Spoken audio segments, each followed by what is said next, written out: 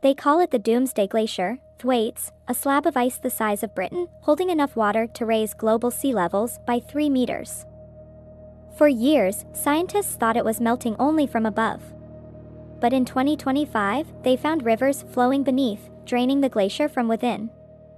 Using radar from Cryosat-2 and NASA's ICESat-2, they detected moving channels of liquid water stretching for hundreds of kilometers. Those hidden rivers carry heat upward, melting the glacier's base twice as fast as predicted. Seawater seeps into these channels, mixing with fresh water and carving a complex network that destabilizes the glacier's foundation. Surface shifts reveal the ice lifting and sinking, a heartbeat that shows the glacier is alive, breathing with every flood below. Each pulse of meltwater weakens the glacier's grip, sending icebergs the size of cities into the sea. What happens beneath Thwaites won't stay there. Its hidden rivers are reshaping the future coastlines of our world.